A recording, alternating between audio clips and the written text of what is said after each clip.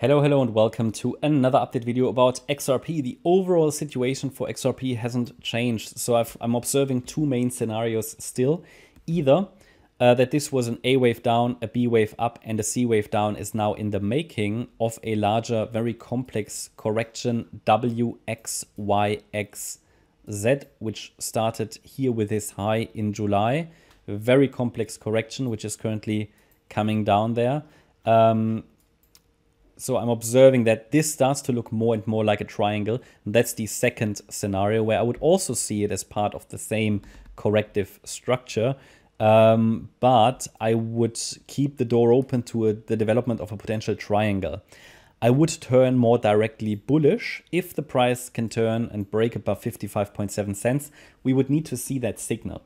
At the moment, I have no evidence that I need to consider something more directly bullish here, because for me, the pressure is down against that 55.7 cent level.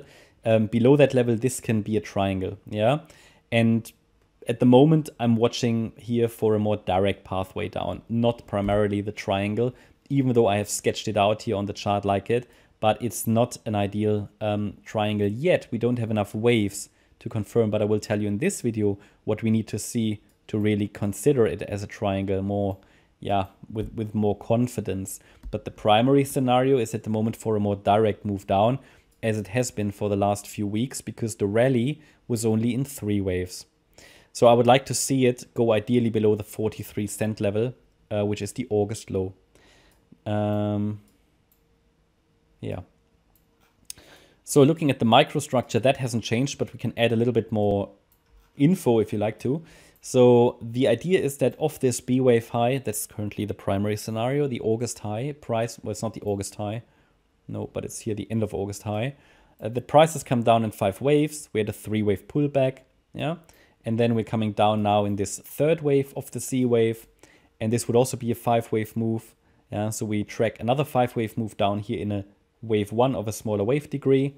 And now this, I haven't labeled the microstructure yet, but I gave you resistance in the last video. We can see that price seems to be respecting resistance, so we see initial rejections, but this was a strong one. But it still seems to show further upside pressure, and no previous swing low has been taken out. So I'm watching, maybe it goes higher, and if it breaks above 49.17 cents, it would be the first signal that maybe this larger triangle is unfolding, okay? So this for me is the key level against which I would focus more imminently to the downside. The next key level, which could also be used, is the end of the wave 2 here, which was a triangle at 50 cents. But the key is above above the 78.6 retracement, above 49.17 cents, it is less likely, it's going to become less likely that we are in this, in this 3rd wave to the downside, basically, yeah. It will be invalidated, this 3rd wave to the downside, above 50 cents, above 50 cents. So at the moment, however, I'm observing if, due to the strong rejection here as well, if this wave 2 might have finished, but I don't have strong evidence for it yet. It would really take a break below 45.9 cents. It takes a break below 45.9 cents to confirm that a 3rd wave here to the downside is starting. Looking at the microstructure here, I mean, this move up looks corrective to me. So if you ask me for a micro count, I would give this an AB.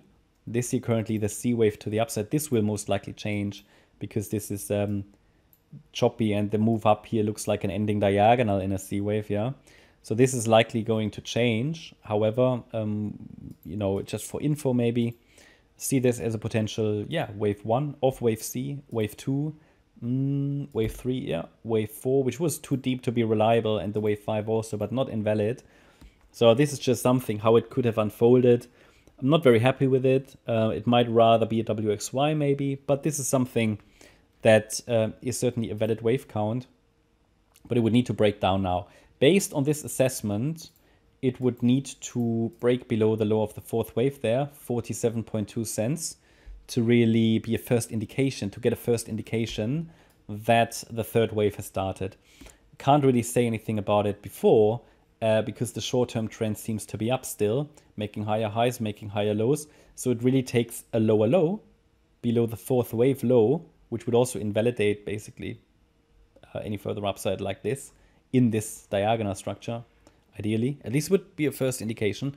It takes a break below that to get a very first and early indication that the third wave down has started. But it will not be confirmed before we break below that 45.9 cent level. Yeah, and I already highlighted to you a break above resistance will unlock the potential of a larger triangle. That would, based on everything I can see now, simply delay the sell-off a little bit, okay? That's my update about XRP. Hope you liked the update. If you did, please hit the like button, leave a comment, and subscribe. And if you really like the content, then please check out the channel membership. Thanks a lot for watching. Bye-bye.